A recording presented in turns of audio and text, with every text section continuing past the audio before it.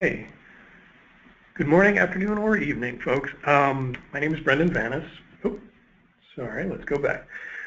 My name is Brendan Vanis. I am the Senior Developer Success Engineer for PlayFab. You can think of me as being your technical representative for all things PlayFab. I'm going to be talking to you today about the catalog and store systems in PlayFab, giving you a little bit more of a thorough walkthrough so that you get an idea of how to use it and what the capabilities are. As always, we will have the questions box open, so if you have any questions throughout our talk today, feel free to enter them in there, and we'll get you the information you need. Okay, so let's dive right on in. So today, waiting for the screen to update, there we go. Going to talk about virtual currency off with, since that's the foundation of your online economy. Then I'm going to dive into the game catalog itself.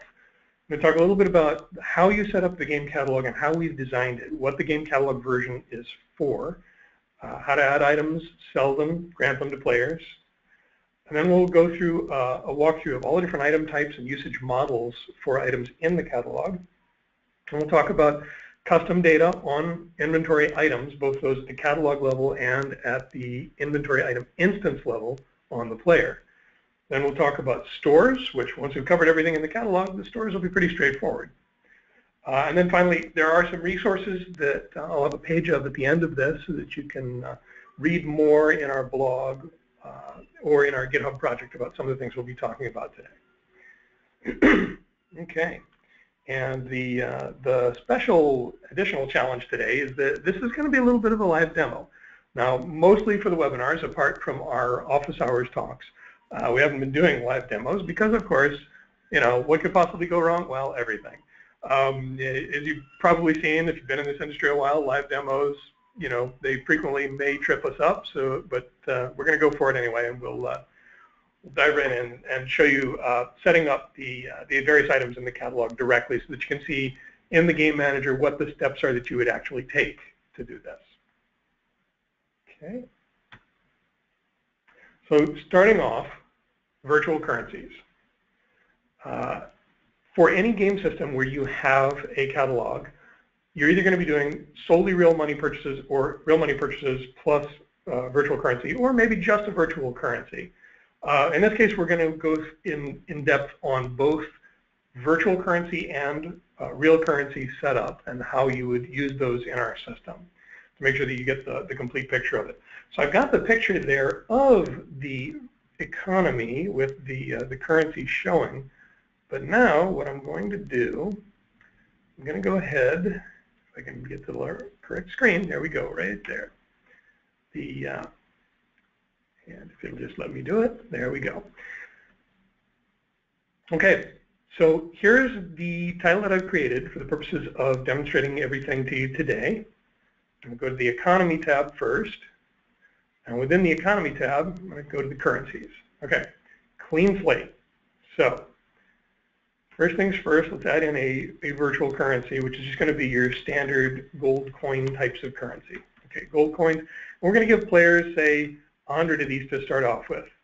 This way that the players have a currency that they will be able to go into your catalog and make a purchase, get a taste of what that's like so that they know, you know, they want more gold coins later, they want to be able to spend more money later on. Okay. Now let's add in one. Let's call them diamonds.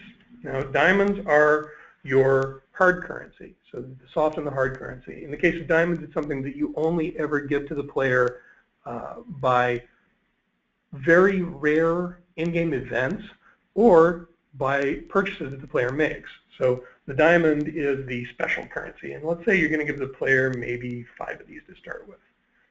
Okay, but then finally you also have a time-based currency that you want to use. Because you're going to want to have the players only be able to take a certain number of moves per day, for instance. So let's just call those hearts. And the player starts off with 5 of them. They regenerate once every hour, so you'd enter that as 24 units per day. And the recharge max is 5. So the design here is, this is now a virtual currency which regenerates. The player starts out with 5. Whenever he drops below 5, it regenerates at a rate of once an hour, but the limit that the player can go up to is 5. So once it reaches that 5, it will not regenerate any higher. You can, through the add user virtual currency call or through the game manager, add extra currency to a player beyond that 5. So this isn't a hard limit to the currency, it's just a regeneration limit. Also, I need to point out that the recharge rate on a currency can be set to a negative number. So, for example, if you had some currency where the player is time limited on using it, obviously you'd probably start out with an initial deposit of 0, but if you set the recharge rate to negative 24, then it would subtract 1 every hour. So if it was something where you're giving the player 5 uses of something, but you really want them to be encouraged to use it right away, you just set it to negative 24. You would set the recharge max just to 0, because obviously you're not going to want it to go to a negative number. And off you go. Okay, but for the purposes of this game, we've got our gold coins, our diamonds, and our hearts. So now I'm going to save that. Okay, and it is saved. So let's go back to the talk now. Sorry about that. There we go. Okay, so we've added our virtual currency. So how do you grant virtual currencies to players? So there's 2 ways to do it, one of which is using one of our API calls. So there are API calls both on the server and on the client, which allow you to add virtual currency to a player. Note, however, that we don't trust the client by and large. So if I go back, if I go back to our title, and I go into settings, go into general for our settings, you'll note over here under enable, disable API features, allow client to add virtual currency, allow client to subtract virtual currency. These are always off by default for titles in PlayFab. The reason being, we don't trust the client. If you give the client the ability to add and subtract virtual currency, then it is entirely possible that a hacked client could submit the add subtract calls to you in ways that you don't expect. So a player could add virtual currency to their heart's content. Now, there are certain game types where this is really not relevant. It doesn't matter if the player cheats it, because all you care about is the player being in the game and playing, and if they want to cheat, that's all fine and dandy. A game that has no competitive aspect, no leaderboards, where your revenue maybe is being driven on advertisements. That's a great example. So it's totally valid excuse me, for a class of titles, but in general, we don't trust the client. Okay. So most titles, rather than using the client API, will want to use CloudScript. If you have a game server of your own, one where you have the players connecting to a session-based server, maybe hosted in PlayFab, then the server could make the API calls. But otherwise, CloudScript is the way you want to go. We have an example in our GitHub, and again, I'll give you the link to our GitHub at the end of the talk. The example is in the CloudScript samples GitHub, and the specific directory for it is rewards. There's a JavaScript file in there which you can upload to your game in PlayFab, and you can use that to experiment with doing rewards. You'll want to obviously set up the currency and the inventory items as shown in that file, but otherwise it's pretty straightforward to use. The code snippet that I've provided here shows you specifically from that script the section where a virtual currency is added to a player's account. And in this case, what it is when you've killed a monster in the game, we're checking the currency value in the defined kill reward. Kill reward could be defined in title data, or it could be defined in the header of the JavaScript file for your CloudScript. But you find the appropriate kill reward for the creature that's been killed, and you go ahead and add the virtual currency to the player. The reset kill timer, I'm just leaving that in there so that you see this is the mechanism that this particular CloudScript is using as one of the protections. So the reason you put this in CloudScript is so that you have server authority over the operation. You record, in this case, the time that the last kill occurred, so that the next time this CloudScript gets called, you can check that time and say, is it reasonable that the player could have killed another creature in the amount of time given, so that if someone writes uses a hack client and writes a script that causes it to send a kill every second, you can catch that easily. Okay, moving on from there, the game catalog. Okay, so the reason we chose to go with catalog version for the game is that the design of the system, the intent is that all the items for your catalog are in one catalog. All the items for your game are in one catalog. Simply put, the idea is that any version of your game is one-to-one associated with a single catalog containing all items. The store, which we'll talk about later, is the way to subdivide the catalog so that you can have more convenient sets. We do also have the item types and tags in the catalog, which we will later on be providing additional functionality for filtering on. But using one game catalog means that you have the ability to then provide for multiple game versions. The item IDs can be reused or not as you need. And in the example I'm showing here, your shipping game, so game version 1.0, you have some items. I'm just listing items A and B at the moment. And then over the course of development, your next release of the game, version 1.1, you've added more items, so item C in this example. So these are distinct catalogs with their own distinct catalog versions in our system.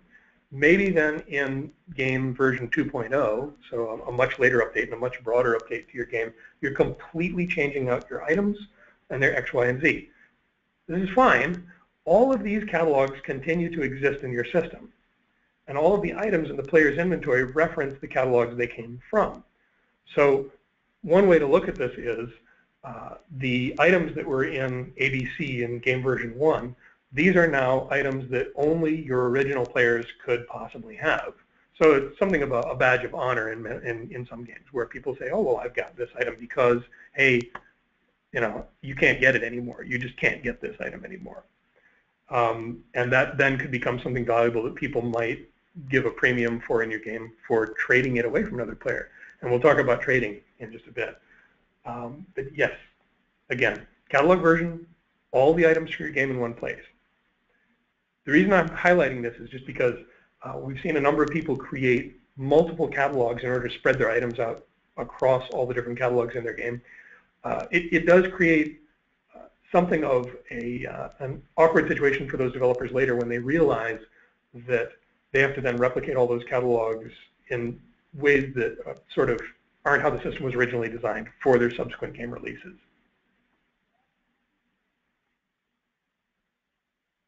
Okay, so adding items. You can use the admin API calls to set the items up in your game, and this is an example of doing that below. It's an API call, set catalog items. All of these are admin API calls, and you use it to set up an item in the catalog. But, like I said, live demo, we're going to go back over to our catalog here, to our economy. I'm going to set up some items for you in real time so that you can see exactly what the steps are that you would take. So the first thing we're going to do is we're going to add a catalog, and I'm just going to call it 1. So we create that catalog. Okay, that catalog now exists. Now you notice up here, set as primary. There's a number of pieces of functionality in our service which, when you call into them, and it's all concerning the catalog, if you don't specify the catalog version, it uses the primary. So in general, you will want to set the title as your primary, the title's primary catalog for your release and for subsequent updates. Okay, so let's add an item. There we go. So the item interface gives you all the pieces that you need to set up an item without using the API calls. So let's set up an item here. I'm going to give it the item ID of something. And if you want to use class, we'll say that something is an item of type thing, and it's got a tag of, oh, I don't know, let's say it's a red item, and maybe it's large. Okay. And the display name and the description are useful items that you can use for your game to have some text that they can pull in. Oops, and typos are my thing. There we go. Obviously, we don't have a localization system built into PlayFab yet. That is something that we will be building in an upcoming update. But for right now, this is how you would set things up.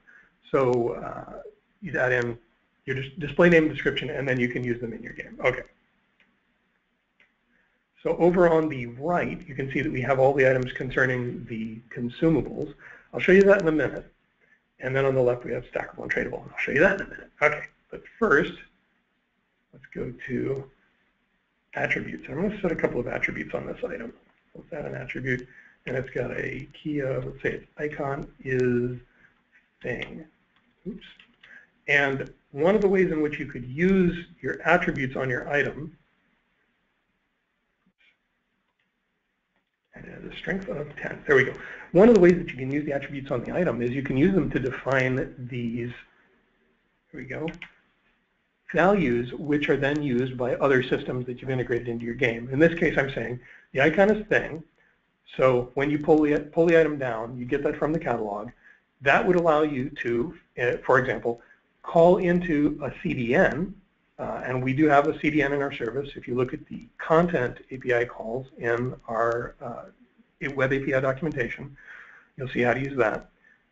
So you could look up this icon thing, and it would then be, maybe it's thing PNG in your CDN. You'd have that built into your game so that you know to look up the item's actual visual icon in the CDN using that standard mechanism. So that way, whenever you added items into your game, you could just add in all the attributes that you need and have it be a completely data-driven system so that you don't need to update your game in order to ship new items out to it. Okay, so I'm going to save these two out.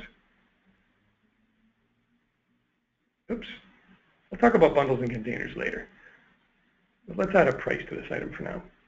So you'll note there's one additional currency here which was not one that I created on the list, and that's real money. Real money is specifically that.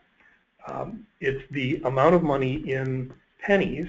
I'm going to say $1.99, so 199. It's the amount of money in US dollars pennies that the item costs.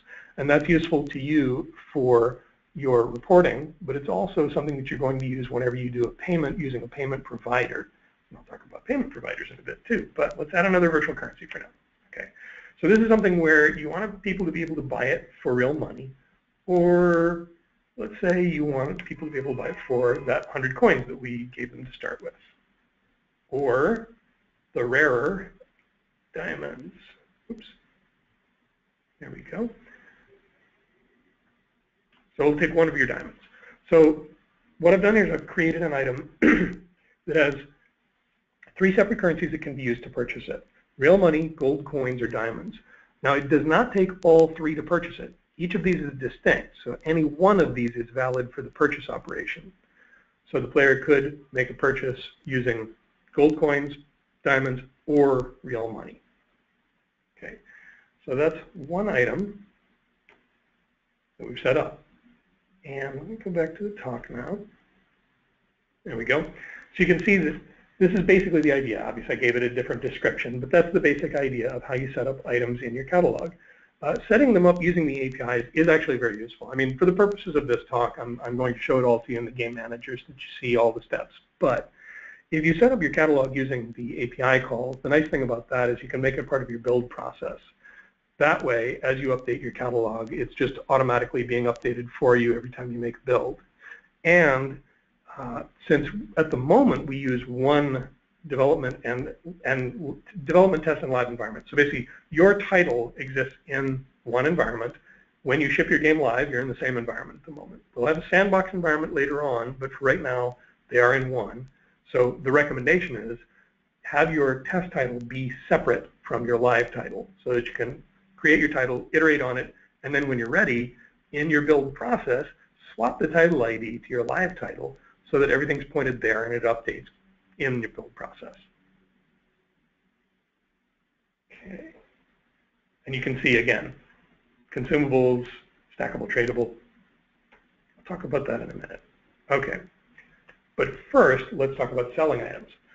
So there are really 3 distinct ways to sell items to players.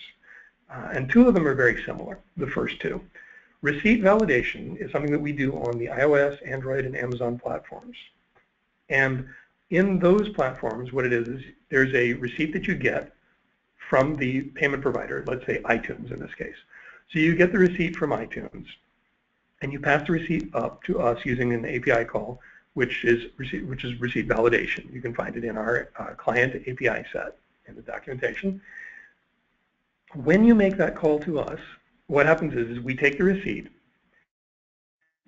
make sure that it has never been used before, since one of the most common attacks is a replay attack, where someone takes a receipt and they send it up again and again and again in order to get the same item over and over again. So we make sure that doesn't happen. We check with Apple to make sure that the receipt is actually valid. But one of the most common attacks is a submission of a receipt which is valid, but it isn't one that the player used, it isn't one the player purchased, and it isn't even from your game. If you've ever seen this before, what you've probably seen is that there is a common hack that exists in the wild where people substitute the receipt, and the receipt you'll see most often is one from an old cut the rope game. That receipt is perfectly valid as far as Apple is concerned, so the Apple verify receipt call will always return true. Problem is, of course, you're not making any money on it at all because it has nothing whatsoever to do for your game, with your game and the player in question. So in addition to checking that the receipt is actually valid, we also check that it is correct for your game and that it contains an item which is from your catalog. When you set up your catalog of goods in the iTunes store, what you'll do is you'll set them up with a product ID, and the same is also true of the Google store. That product ID is a string which needs to match the item ID of the item that you set up in our catalog. So you saw me set up the item, or the item ID a minute ago was something. So you would have an item in the iTunes catalog where the name is also something. That matches it up one-to-one. The receipt gives us the information about that item that lets us find it in the catalog, create an instance of it, and put it in the player's inventory. So it's an end-to-end process that all gets kicked off by receipt to us. And it makes sure that the player cannot cheat, he cannot get items he didn't pay for, and he'll always get the items that he sends receipts to us for. In the case where there's a disconnect, where the player doesn't manage to send the receipt to us, where there's an internet connection failure, something along those lines, there's also the ability to resend us the receipt later, which is not a problem because, as I said, we checked that the receipt hasn't been used already. And at least in the case of Apple, there's also a requirement that you are able to do a refresh of all of the items for the player. The intent being that if the player loses their iPhone, for example, and they get a new one, well, that new device has a new device ID. So if the only login that the player was using was device ID, they're not connected to the same account anymore. Note that if you use our recommended login process, and we have a post on that in our blog, the idea is, yes, you use device ID to start off with so that you have a zero friction sign-in, but then later you add in additional claims like Facebook or your Google profile. That allows you to then use those later to sign back into the same account from different devices. So in the case of someone losing their device, they could then sign back in again using Facebook to the original account that they had, and therefore they won't have lost anything. They'll have all their statistics, all their data, all their items. But let's say for sake of argument, that hasn't been done. The player signed in using the zero friction device ID but never added any other claims. Okay, he loses his device, he gets a new one. There's a call that you make to Apple that gets you what's called a refresh receipt, and that contains all the receipts that the player ever used previously. And you can pass that up to us. We take care of fulfilling all of the items within it, which are durable good purchases, which is what the Apple requirement is. Now, similar to receipt validation is entitlement checks, and entitlement checks are specific to the PlayStation Network and Xbox Live. In those environments, you have a catalog set up, and when a player purchases something, the item is made part of the player profile in their environment. They provide what they call entitlement checks.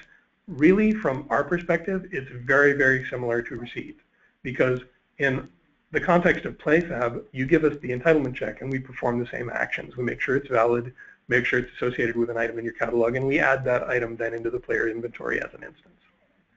Okay, but the really interesting part is when you don't have either of those systems, and that's when you have a payment provider that you need to work with. And now it's a catalog and cart-like experience. So in this context, the player has a listing of items that they're choosing from. They select items, and they put them in their cart, and then they select purchase, and then there's a purchase confirmation, and then they've got the items. Now, under the covers, those 3 steps are pretty much exactly how it works. There's an API in the client API set called start purchase.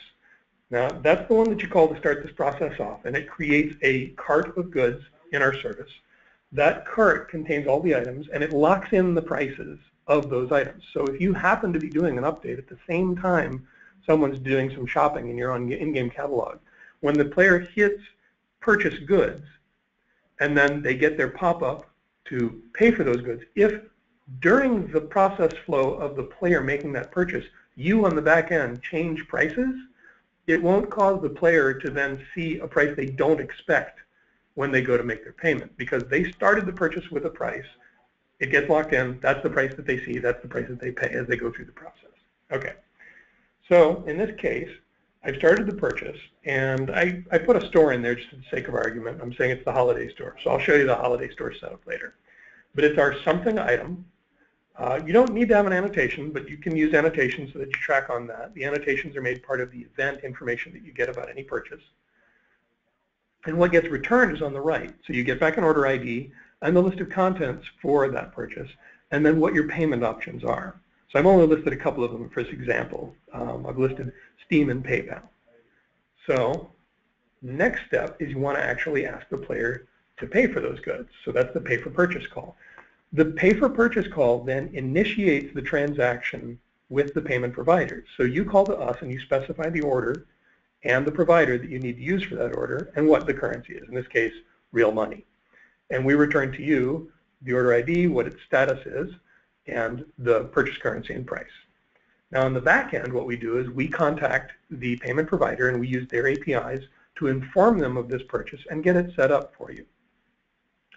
If the payment provider is someone like a PayPal, we will be passing back the information needed for you to then create the payment window on the client. However, in the case of Steam, there's actually a Steam application already running. The player's already signed into it. And when we notify Steam that a payment is being requested, they automatically trigger the in-game overlay that asks the player to confirm the payment. Your game needs to be registered to receive the callback, and this is all in the Steam documentation. That callback is triggered when the user authorizes the transaction or hits cancel on the transaction and declines it.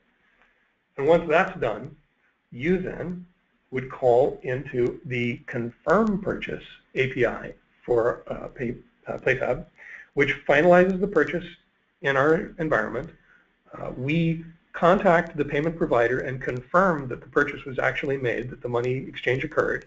Once we've confirmed that, then we go ahead and we add the items to the user's inventory, and the return value from us then contains the order ID, when the purchase was made, and any items that were purchased as part of that process. So you get back the information without having to get the user's inventory again of what items were actually added to the player's inventory.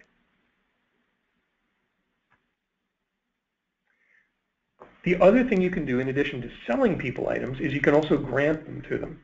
Now, I did cover this in more depth in the Advanced Cloud Script webinar that we had recently, but I'll cover it at a really light level here. Again, in our Cloud Script samples, in the rewards sample that we have in there, we show you how to do grants of items to the users.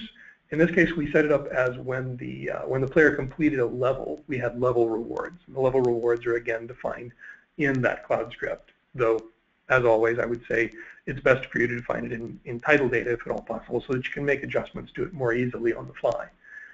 So in the case of the Cloud Script, when the player completes the level, we use the server grant items to user call to give the item to the player.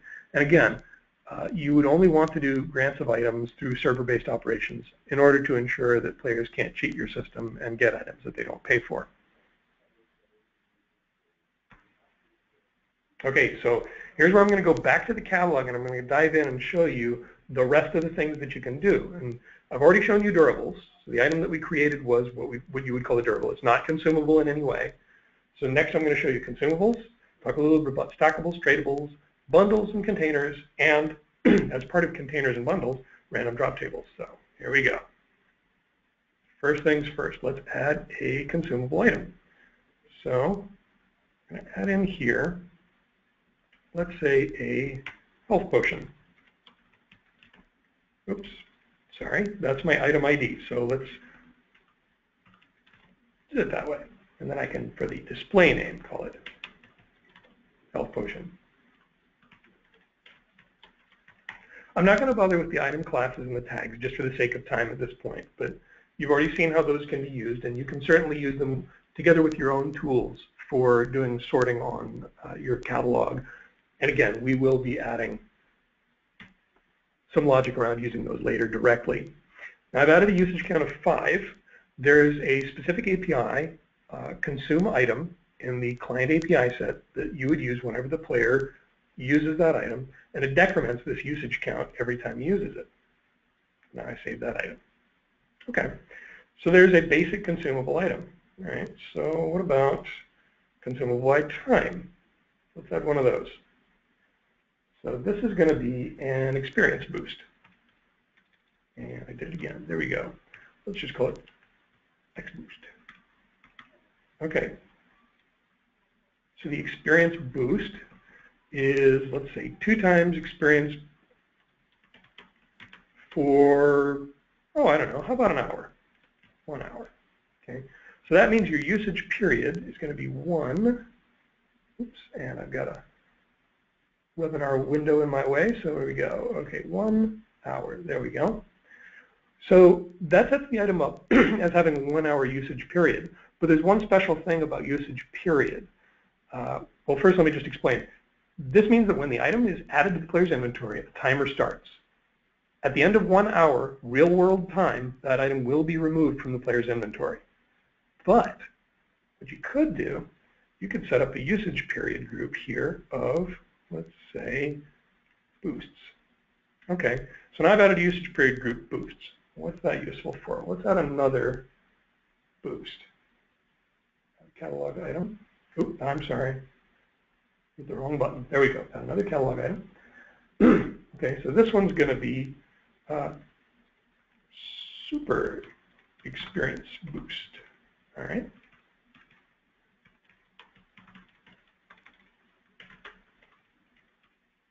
And this one's going to be 5 times experience for 1 hour. Okay, this one obviously you're going to set up with a much higher price.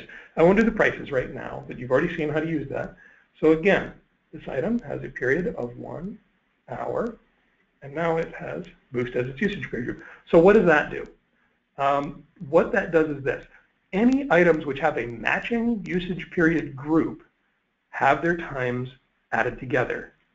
So what that means is, if I'm a player and I've got the experience boost in my inventory, and I'm down to 30 minutes, if another item gets added to my inventory with the same usage period group, so either, in this case, either experience boost or super experience boost, if either one of those is added to my inventory, that usage period for that item, in this case 1 hour, gets added to both items.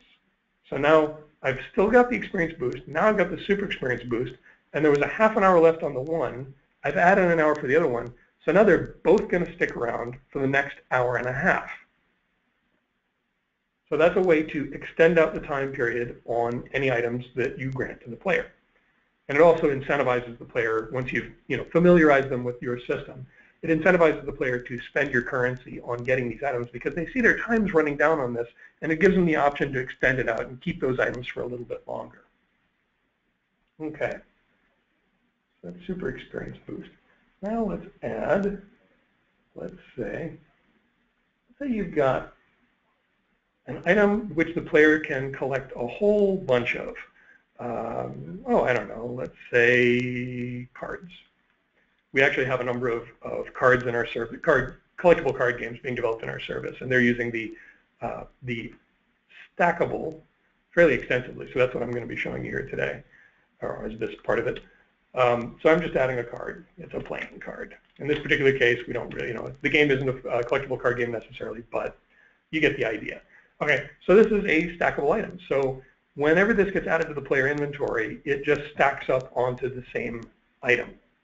That way, when you get the player inventory from the service, instead of having a separate entry for every single one of these, you'll just have one entry, and the one entry will have a usage count. Again, it reuses the usage count.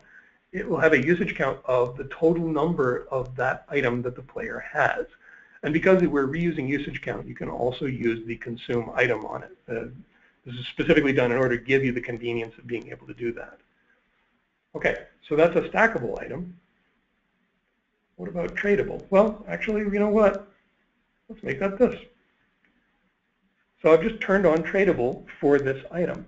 And we'll do a whole talk later on about trading, possibly as a blog post. But the idea of trading is we've set up a system in PlayFab where you can define a trade, and then you make that trade available to either a subset of players within the system. So maybe you only want to be able to trade with, you only want to set up the trade for a few players, or possibly one player.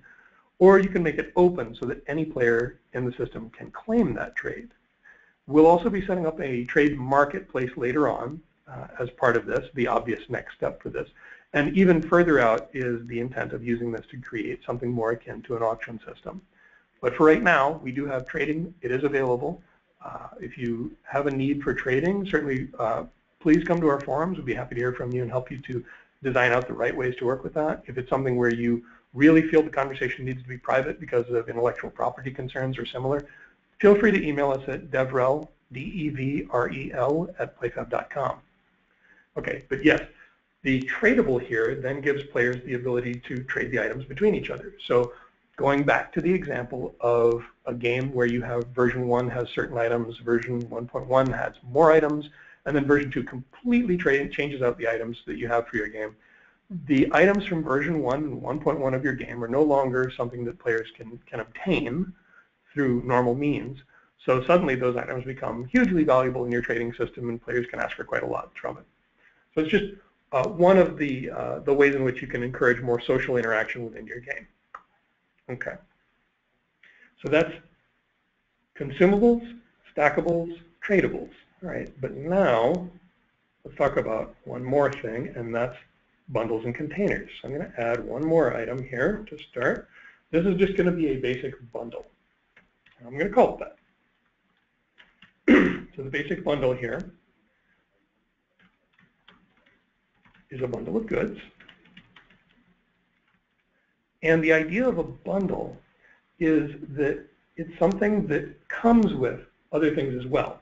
So when you think of a bundle, you might not necessarily want to call it a bundle. Maybe what you're calling it is it's a knife, and maybe the knife automatically comes with a sheath. So what you do is you come in here to the bundle and you say, okay, I'm going to add an item to it. In this case, I'm just going to make the bundle come with a card. There we go. So I'm going to make it come with, actually I'm going to make it come with 3 cards. Okay, so we've just added an item to the bundle, and you know what? No, let's add a currency. In addition to the card, when you get this bundle, oops, I'm sorry, I have saved the wrong button. Oh, no, my bad, folks. I had hit the right button, I forgot the order it comes in. Okay, so let's put that card back. It's 3 of them. And in addition to the card, you get maybe, let's say, 10 gold coins when you get this particular bundle. Okay, so that's a bundle. But what about containers? So I did that again. All right, so let's first add one more thing. And this item is, oh, I don't know, let's call it the magic wand. And the magic wand is used to open chests. So the chests in your world are locked, and you're going to want a magic wand to open them. And when you use the magic wand, well, maybe the magic wand has 3 uses. Every magic wand has 3 uses, and so it can open 3 chests. Okay, so what does that mean? Well, let's add a chest. Loot chest. So the loot chest contains a selection of items. If I can type, there we go.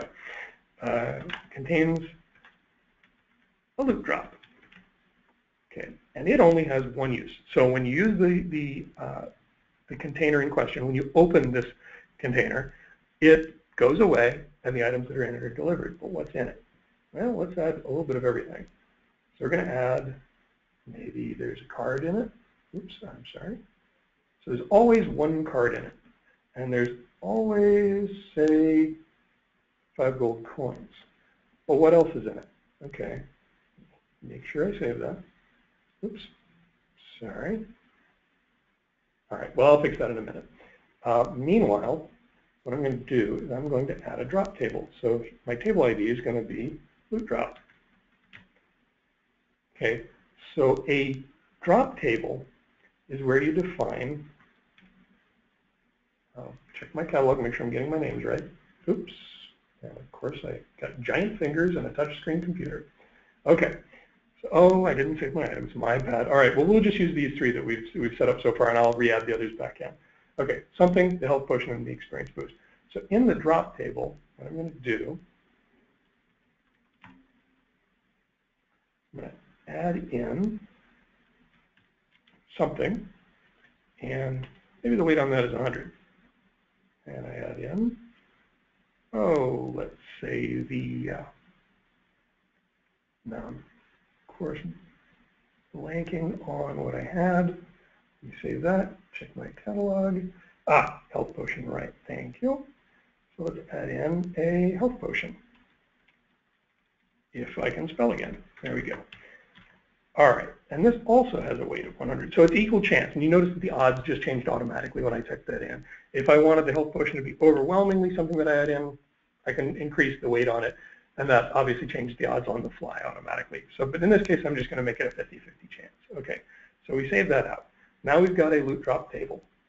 And if I go back to my catalog, now I can add back in, let me add in the, this is an important lesson for everyone, always click Save Item whenever you're working in the catalog. Okay.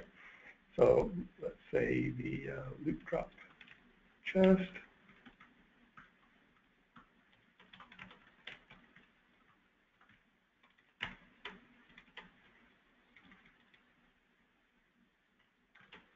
There we go. Contains my treasure. Okay, and it has one use. Let's save that real quick so that we can also add the key. And the key was the magic wand. All right. So the magic wand is used to open chests. And I give it my usage count of 3. Save that out. And again, you'll probably want to define prices for many of these items, although you could just be using them as grants for actions taken in the game.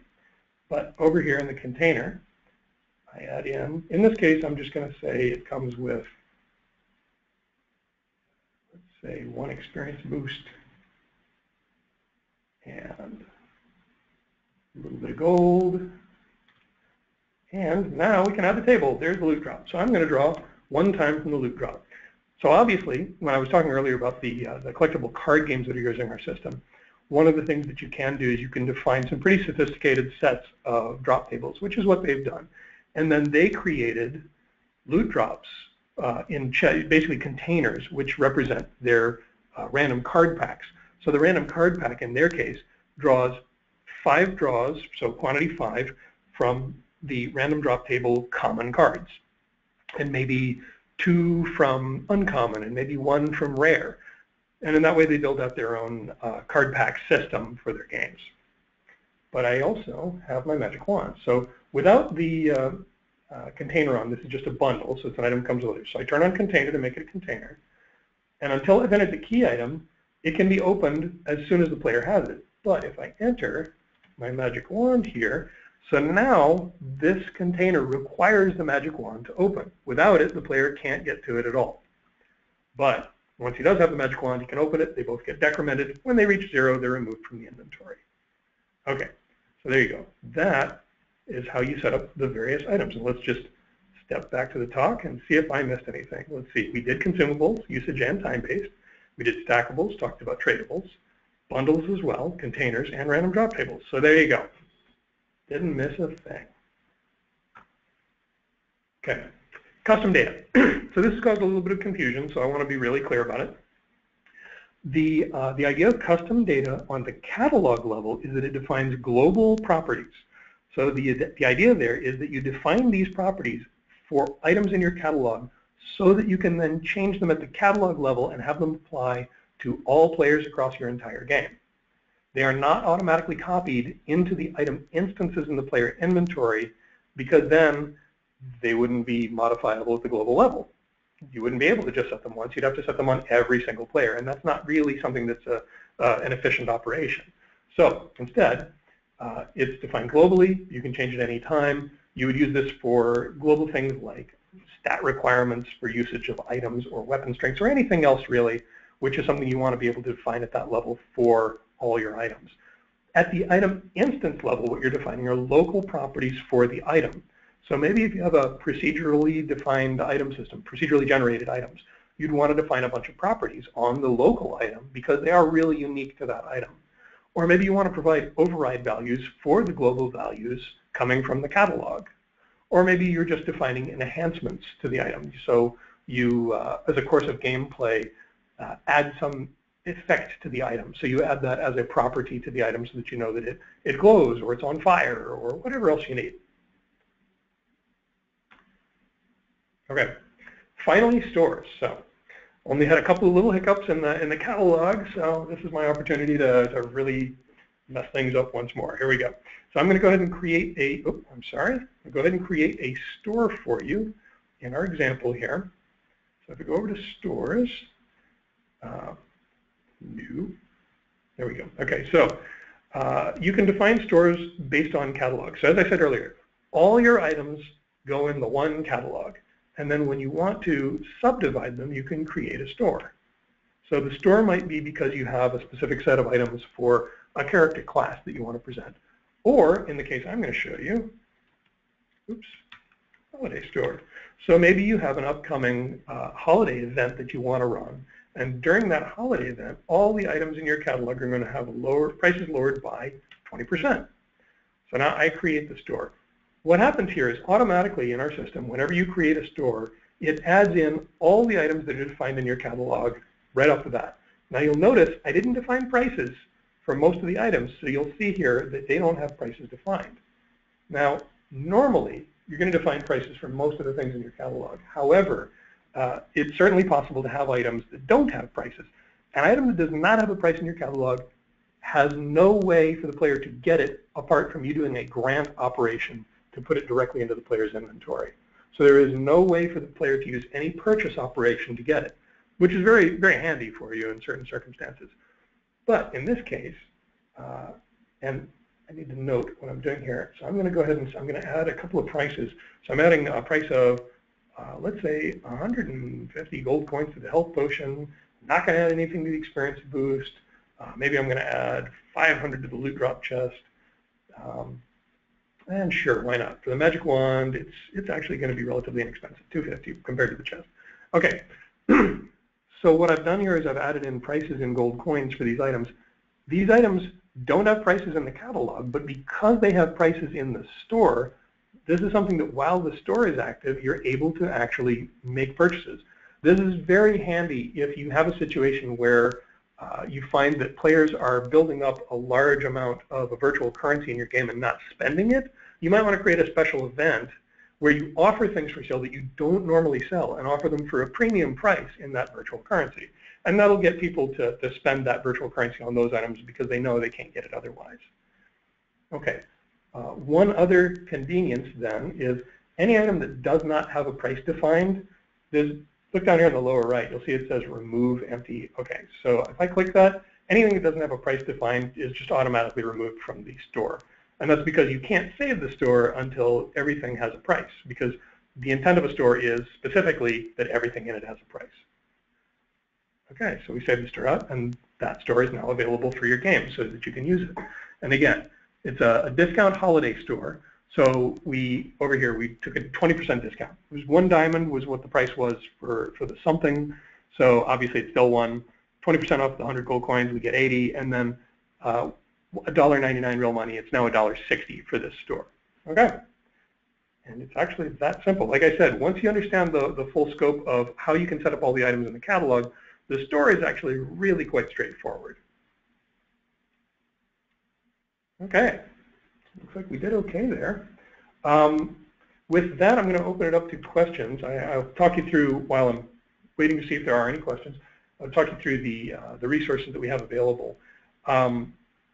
So some of the things that I talked about over the course of this webinar, we've got our GitHub, and one of the handier components there for people who are doing things that where you want to set up some server authoritative actions, but don't necessarily need to have a full custom game server being hosted yourself, is CloudScript, and we've got our CloudScript samples. The reward sample is the one that I was using in today's webinar, but there are others there, and there's also the basic sample, which is automatically added to all new games created in the PlayFab service. It shows you a number of the basics, including a simple hello world type of call, as well as setting user statistics and things like that. So it gives you some of the fundamentals of how to use CloudScript. There's a tutorial available on our site, as well as the CloudScript webinar that I spoke about earlier. Those are both things that you can use to learn a little bit more about how to use the CloudScript service and some of the more useful things that you can do with it. And then finally, we've got our blog, and within it, I've linked here to the receipt validation, and I apologize, it looks like my copy-paste operation failed. I will fix that for the version of this slide deck that we post online later. But we have blogs for both receipt validation, showing you how that process works throughout, as well as a blog that talks about stores and coupons and a little bit more depth on each of those. And coupons, specifically, are a system that we have where you can generate a coupon, a code that a user can type in, which gives people the ability to then get the item for free from your catalog. There's an API call for redeeming the coupon. And what you do is you just give players a window to type in their code. You make the call to us. We find the coupon. We validate it. We add the item to player inventory, and then we cancel the coupon so that it can't be reused. We will be expanding the coupon system later on to allow for infinite reuse coupons, as well as a specified count use, so that one coupon ID could be used n number of times, where you define that number, as well as usage periods, where you'll be able to generate coupons which are only valid for 24 hours or 30 days or whatever else you need. But with that, that's today's talk. Please, again, feel free to reach out to us on our forum site. That's the link there. It's community.playfab.com. You can also send questions to us via Facebook or Twitter. We've got the Twitter handle listed there. But with that, unless there are any questions, which it looks like we must have been pretty thorough, because so far there's nothing. I'll just give you folks another minute or so. The store system in particular, just backing up to talk a little bit more about the drop tables, one of the reasons why I wanted to make sure to cover that in depth is because that is one of my favorite components of the system, because it gives you the flexibility to do a wide range of things. In the case of the collectible card games, just to give you a little more info on that, they've defined, think of it as this way, you define all your bottom level items. So you've got maybe 3 attributes, like earth, air, fire, and water for elements, and then you've got rarity, common, uncommon, rare, and legendary maybe. So what you do is you define at the bottommost level one table, which is all of your fire, common, etc., cards, and then another table which is your water, common, etc., cards. And so you define that combinatoric, or the lowest level combination of all of those, right? So you'd have a whole bunch of these bottom level ones, and then you could combine them to create your next layer up. So maybe you have a drop table one up from there, which is just common cards. So you've got all your elements.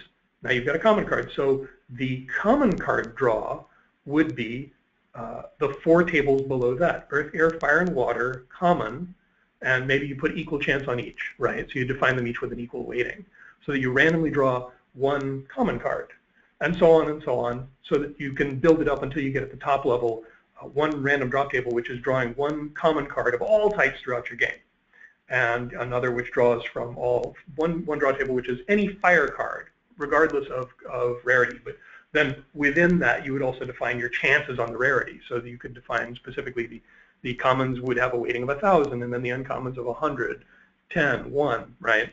So that you're able to define and control that, and then you update the drop tables over time as you find what balance you need for how many of the cards that you give out. Okay, we still don't have any questions, so I'm done with that. I'm going to let everybody go. Really appreciate everybody's time today. Had a lot of fun talking through this. If you guys have any questions at all about our catalog system, again, feel free to let us know. and enjoy. Looking forward to seeing what you guys build with it. All right. Thanks everybody for joining today.